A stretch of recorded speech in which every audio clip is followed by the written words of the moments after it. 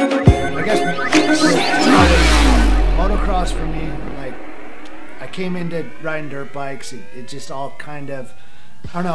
I wasn't like a normal kid that really likes, what is it, stick and ball sports, or running or this and that. Like, I was always kind of an independent like kid, and like surfing and this and that, like independent things, and mostly like action sports is really what I was drawn to, like skateboarding and BMX, like just things where you weren't being told what you had to do, like by a coach, and they weren't really team sports.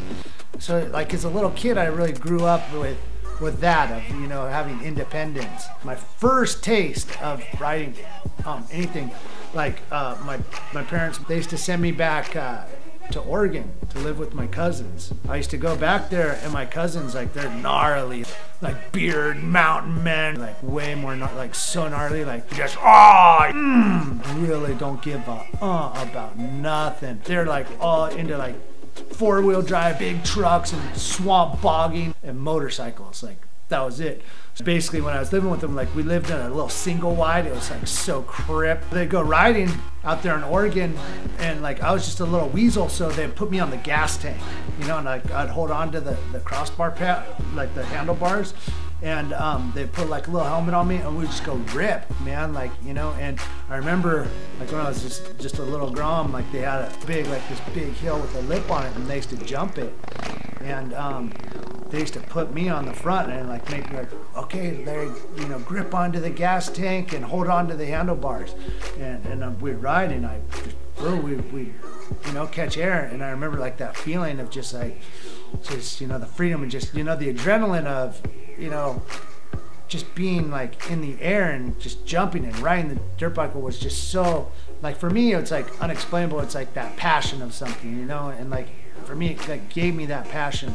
And it wasn't until I was older that I was like reintroduced to motorcycles and got into it, and re-felt that feeling of passion and freedom.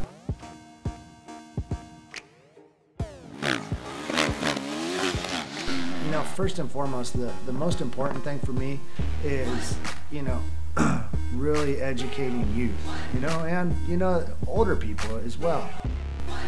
I just want to really move people in a positive direction, but still show like, hey, you don't have to be that clean-laced, like fake smile, trident, whatever, guy. Like, you could just be a public animal and still have morals and respect and be gnarly.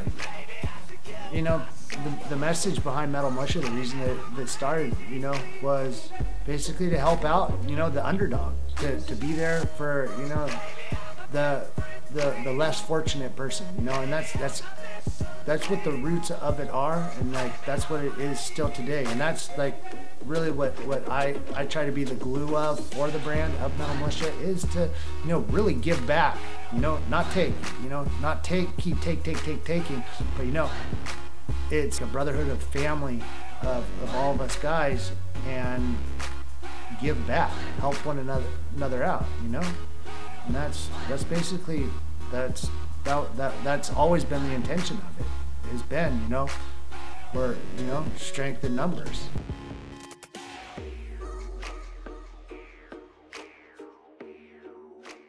Oh man, I want Lincoln to remember about his dad, that his dad always makes black bean and cheese burritos for dinner every night. Do you really? He does. He does. It's so funny. Every night, pretty much. Besides when we go out, it's always black bean burritos. And then when Grandma comes over, she like makes me something sweet. But when you're on the part, it's always black bean burritos. The black bean burritos. Dude, black bean burritos.